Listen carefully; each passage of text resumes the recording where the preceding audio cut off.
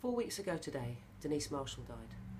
She was the chief executive of EAVES, she was a warrior for women, and she was the love of my life. That's why I'm here bothering you today. She loved EAVES, and her dream was an end to violence against women and girls. In the 6 months leading to her death, there was a 70% increase in demand for services at EAVES. And with government funding cut, finances are tight, and they need your help and your cash. In case you don't know, EAVES is an amazing organisation that has done amazing work.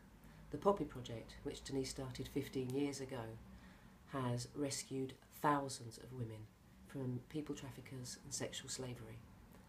There are thousands more out there going through unimaginable horrors, and that's where you come in. They need EAVES, and EAVES needs you.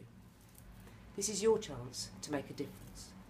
Please dig deep so that EAVES can continue to meet those demands. Denise is gone, and it breaks my heart and the heart of many, many others.